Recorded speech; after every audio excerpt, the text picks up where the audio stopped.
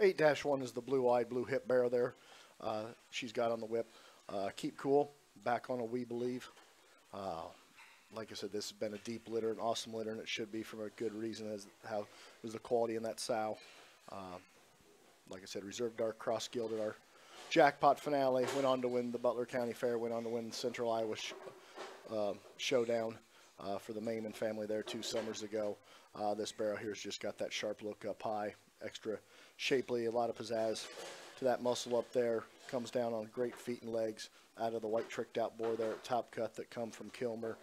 Saw a lot of nice pigs out of them there last fall, and definitely glad we dipped into that genetic pool.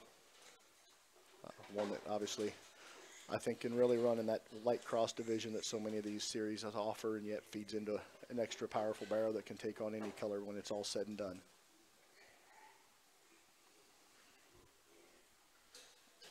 Good.